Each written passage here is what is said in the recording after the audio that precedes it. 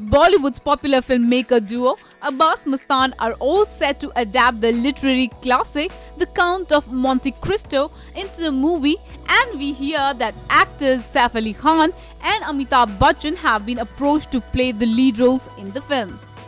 The Count of Monte Cristo is an adventure novel which was penned in 1844, and the film will be directed by Abbas Mustan. The movie is about a man who is cheated, and while he is on his way to seek revenge from the traitors, he comes across an island of treasure. The movie will have the usual thrills, twists and suspense which is associated with all the Abbas Mustan movies, and the movie will go on the floors in October this year. This report was brought to you by NNIS.